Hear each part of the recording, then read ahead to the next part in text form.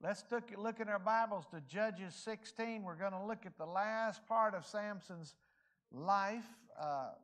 It doesn't appear he lived a long time. He had a way of hurrying it along, you know. And there, last week we finished up with the fact that he met Delilah, and then he kept playing with her, and she had a motive of getting him destroyed. She may have loved him, but she loved her people more than she loved him. So I don't know that she loved him at all. I think she just saw an opportunity. Remember, they came to her and said, if you'll give us Samson and get him to find out where his strength lies, we'll give you 1,100 pieces of silver. So had a bounty on his head. She looked at that gift card and said, I'd rather have that than this old boy. These guys are a dime a dozen. Not so with Samson. He was unique, and of course he had done all kind of feats. God had strengthened him, blessed him, and allowed him to do many things to help deliver the children of Israel out of the hand of the Philistines. Now, those Philistines were thorns in the flesh. It's like they never went away. They kept hassling and being a problem, and they at times ruled over them. And in this case, in Samuel's era, they were ruling over them, and for 40 years. Along came Samson, and God used him to be a deliverer, and yet he never really broke loose from the influence of the Philistines. Now, the Philistines are a type of the world, and all of its in its religion, the world's religion. They were very religious people. They just served a false god, Dagon. To this day, that name is still out there. Some of your late Hollywood movies about these superheroes have used the name Dagon in their movie productions and their acting roles. They have characters in some of these Avenger series that depict Dagon. And then there are rock and roll groups that have taken on the name of the life of Dagon. And then I saw today where somebody, the Satan of Temple, the Satanists decided to build a new temple and name it after the mother of Samuel Alito, the Supreme Court judge. And, here's the thing. You hear about Satanists and how they do. The devil would have us think that that's where he's operating. Listen, he's more subtle than that. These are just foolish, God-denying people their foolishness has come to the top of the surface of their life. The devil, he uses false religion and spiritual lies, and more than he does some kind of temple that a bunch of folks, I saw where they had the statue of a man with a goat face, and I'm thinking, oh, come on, But people go for that, and we'll all in church go, oh. When we don't do that, when they're teaching false doctrine, telling people they got to work their way to heaven, we don't go, oh. But we go to a goat being made by some man. It happens. Well, so Samson kept fooling around with these Philistines, and eventually there in verse 18 of chapter number 16, and when Delilah saw that he had told her all his heart, she sent and called for the lords of the Philistines. The lords of the Philistines. Every time you see Philistines in the Bible, you keep reading and you'll find the lords of the Philistines. They're everywhere. I suppose that's their politicians. But I mean, you can go to Exodus, you can go to Judges, you can go to 1 Samuel, and you'll always run into not only the Philistines, but the lords of the Philistines. So these guys must have thought they were pretty important. And so they got this woman to deceive this man, and he didn't fall for it for a while, but he lost all senses because he kept playing with it, and she kept telling him, the Philistines be upon you. Now, a normal guy would have got up and ran, but this guy couldn't get past her beauty, I guess. But then again, he's played around with these people, and he's violated God's will for his life, and maybe he gets where he can't think anymore. And I suspect a lot of Christians are out here right now that got away from the Lord and got out of fellowship with Him, and that's why they can't think. You run into them on these moral issues, and they'll say, "Well, where are you coming from? The Bible's clear on this issue." And they'll go, "Well, that they get to where they can't think anymore." That's from being away from the place God wants them to be. And they get to where they actually begin to acquiesce and join, in many cases, the modern Philistine world and their philosophies and ideas. And they'll be apologists for them. It's amazing. They get shipwrecked, no doubt. Well, she said there in verse number 19, she made him to sleep upon her knees. That's a bad place for a man of God to be. On the knees of a wicked Philistine woman. And she called for a man, and she caused him to shave off the 7 locks of his head, and she began to afflict him, and his strength went from him. Now, did you get that? She started beating up on him. Never really thought much about that. She began to afflict him before the guys got there and started beating him up. And normally this wouldn't have happened. Of course, he could have whipped all 500 of them if they were there. It didn't matter. He's already slew 1,000 by himself.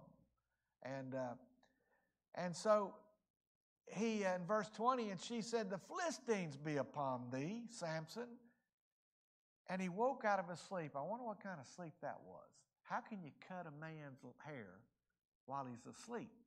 Now, I've gone to sleep in a barber's chair, I guess, but my hair hadn't got 7 locks. I got 7 hairs.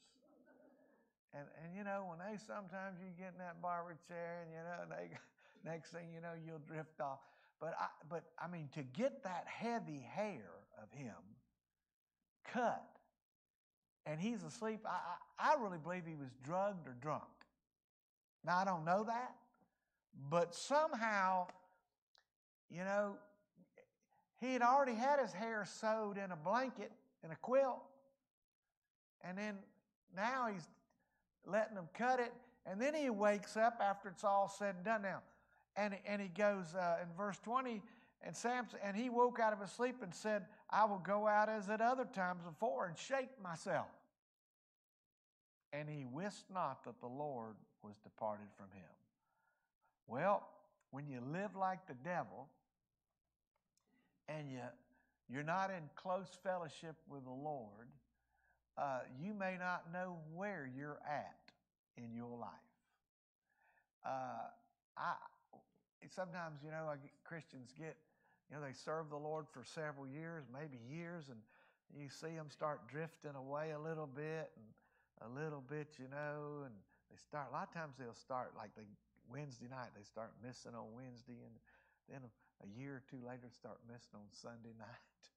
Then another year they start missing on Sunday. And then they don't go to church anywhere. And you wonder, where do they think they're at in their Christian life? Where do they think they're at in their fellowship? Sometimes they think it doesn't matter. And inevitably something happens to where they want a close communication with God, and they find themselves in a position where they can't, or they seem like they can't get in touch with heaven. So Samson, he's going about. Now, it didn't say that his strength was in his hair. His hair was a symbol that he had consecrated himself unto the Lord, which was the only thing left in his life that made him or showed him to be a Nazirite. He'd already broken vows. He'd gone to work in a vineyard. He'd touched dead carcasses and killed men. So there was nothing in that part of his life that made him seem as though he had consecrated himself to God. But his hair was the last thing that made him unique before other men, the world. He looked, in their view, like a guy dedicated to God and God only. Well, when he had his hair cut, everybody likes to say it was in his hair. But I really think it was the fact that that was it. He no longer was consecrated. That was the last thing left. And so it says that he wist not that the Lord had departed. He doesn't even, somebody said that's the saddest sentence in the Bible. He wist not that the Lord was departing from him. But the Philistines took him. They had no mercy on him. Put out his eyes. Now that had to be one painful event. I still can't fathom somebody being able to go through that and live. But they do. And remember when they carried, was it one of the kings, maybe it was, I don't think it was Jehoshaphat, but one of the kings they carried off to captivity, and they made him watch his 7 sons being killed. And after they were killed, they gouged his eyes out. The idea was, that's the last thing you're going to see, your sons being murdered. And so in Samson, the last thing he saw was a treacherous woman who did him in, who he shouldn't have been fooling with. And this was a pattern. Too bad. The Bible says that they bound him with fetters of brass, and he did grind in the prison house. Now that apparently up until this point, and historians say that they did not have mills at that time with horses and mules hooked up to them. The mill was a stone that an individual ground corn and wheat in by hand. And remember the lady that threw the millstone off the roof to kill Ahab, I believe, or one of the wicked kings, and threw it off the roof? It was generally considered a woman's work to grind at the millstone. So here you got this super He-Man who is known in that part of the world as a superhero. He was the strongest, fastest, most powerful man they'd ever seen. He had the ability to control whole countries. And he's down now to a weak, and he's lost his masculinity. They put him doing a feminine job, and he's grinding at a millstone. Now you would think that would be enough humiliation. He's blind. He's lost it all. He doesn't even have a girlfriend anymore. No girl wants him now. He's a nobody. They used him up, kicked him out. Nothing to it. And a bunch of folks have written songs about that stuff down through the ages. You know? Oh, man. Hey, here's the life of Samson. Binding, blinding, grinding, and then bondage of sin. Binding, blinding, and grinding. That could be a sermon, could it not? Are you bound? Are you ground? Oh. Howbeit, guess what? While he's in the prison house, the hair of his head began to grow again after he was shaven. So, I don't think it's got time to grow as long as it was, but everybody knows you can shave a man's head off and give it a month or 2 or 3 or 4, he'll start growing again. And at his age, probably fast. Then, after all that, the lords of the Philistines gathered them together for to offer a great sacrifice unto Dagon their god, and to rejoice. For they said, our God hath delivered Samson our enemy into our hand. Now this is a pretty serious situation here. What Samson's done, he's brought reproof upon the Lord God of Israel from a bunch of heathen. They really can't touch the Lord God, but on earth they can pretend that somehow what they believe is superior to the book and to the God of the book. And they're now claiming this Dagon, who's been around actually in that area of the world since about 2500 BC. They've actually got tablets and inscriptions that mention Dagon all the way back to the days of the pharaohs in Egypt, even the Pharaoh who was around when Moses was there. In that time, Dagon was one of the deities that the heathen worshipped. There's been some talk about the Dagon being the fish god, and that used to be at one time the great way that you connected the hat of the Pope to Dagon the fish god, and I don't know that now, based on what they have dug up, can hold water. Dagon really was known as the god of wheat, and the Philistines kind of took on him as a deity after the Assyrians had him, the Egyptians had him, the Babylonians also were known to worship Dagon, and everything they found, I think they found one thing that was later on that showed a body of a man, a torso of a man, and a fish tail. And all that got started from that. But it appears that Dagon, and here's the thing, and I want you to think about this. Remember when the Philistines came later on in the 1 Samuel and they stole the Ark of the Covenant? They took it to Dagon's temple. And they were going, yeah, we got Israel's God. And look how we're going to bring him the Ark of the Covenant and make the Ark of the Covenant bow down to our God, Dagon. I'm going to tell you something, heathen will do anything. If you think heathen somehow will one day in America go, oh yeah, we were all wrong about those Christians. No, they're not. No, they're not. Listen, you could blind them with blindness and they wouldn't be wrong. They'd still keep on believing like they do. Hey, when they have reprobated minds, they're in a bad shape. And these people out here today that you and I hope one day will see the light, some of these rulers and politicians who are so debauched and corrupt, I mean, so much corruption down to the core of their being, the lies and deceit, stealing money from different countries and selling out our country.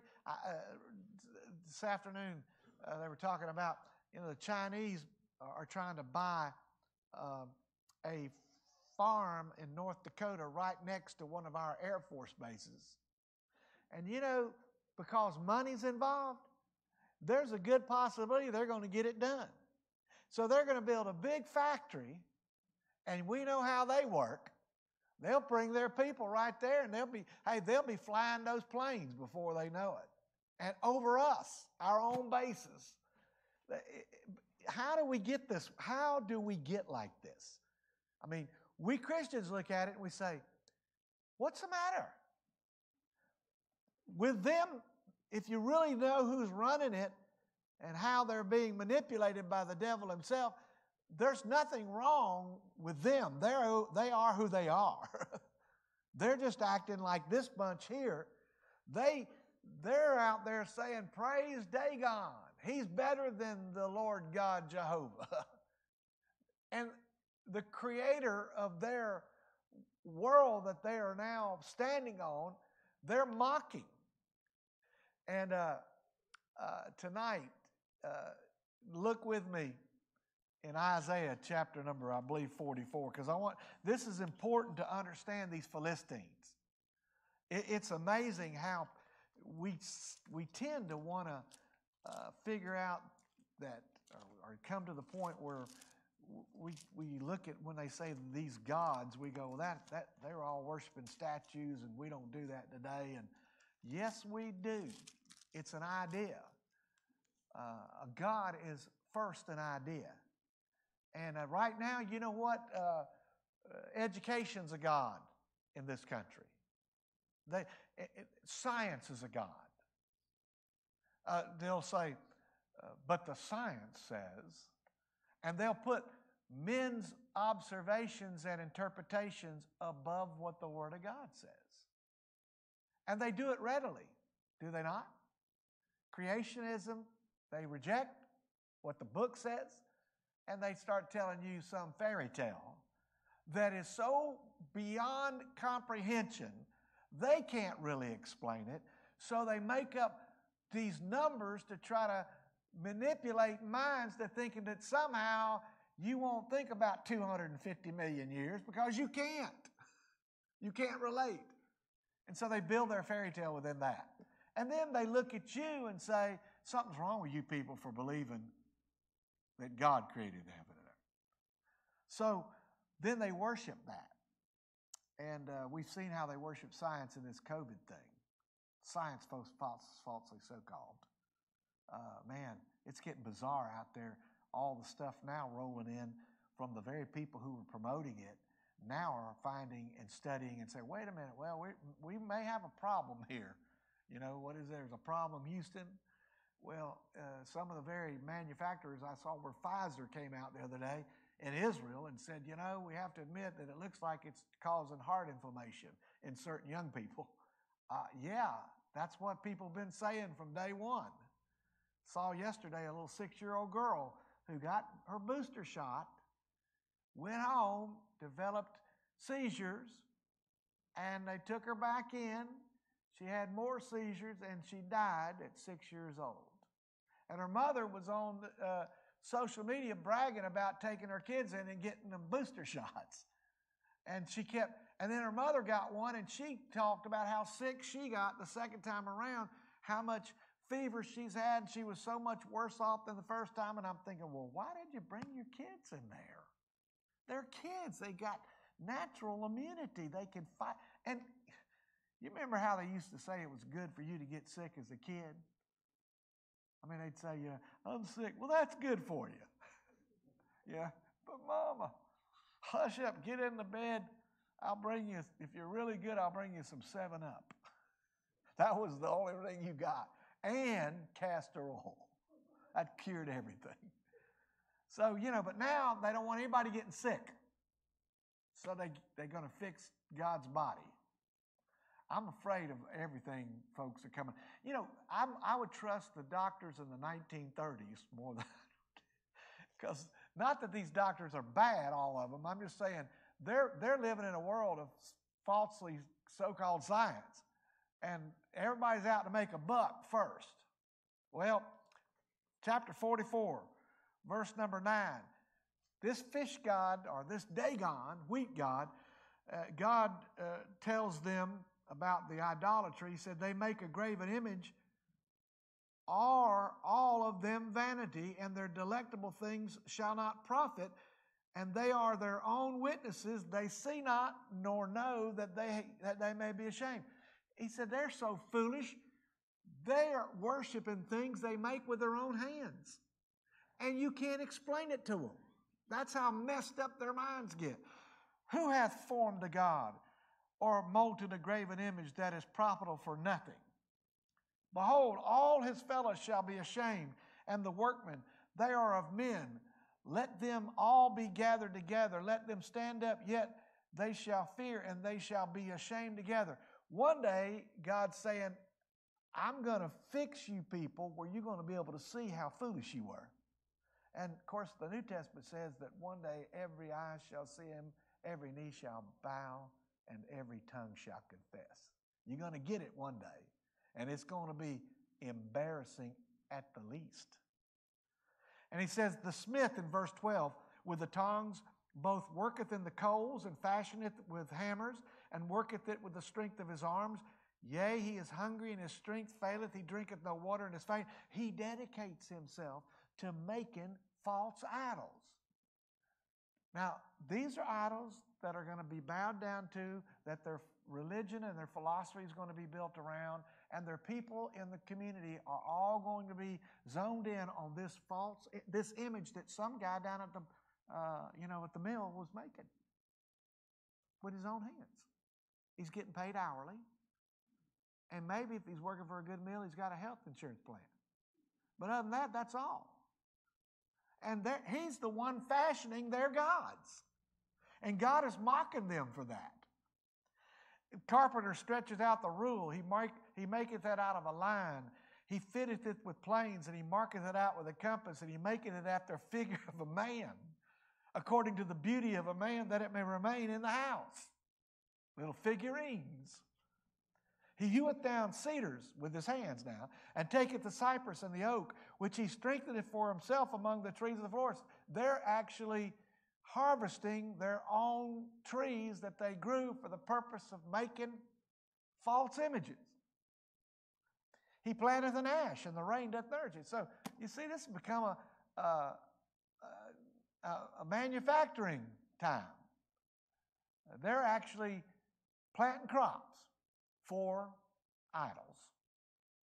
You would think somebody'd step back and say, "Wait, how can this be God if I'm making it?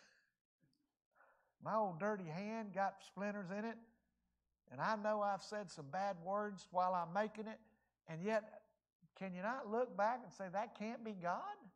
You made it." But they couldn't. Verse 16, he burneth part thereof in the fire, and he parteth thereof. He eateth flesh, he roasteth roast, and satisfieth. Yea, he warmeth himself.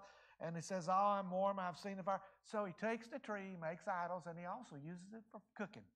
Same tree. Somehow it's supposed to be holy. And it's supposed to be a deity. In verse 17, the residue thereof he maketh a god. Out of the firewood and out of the planted tree.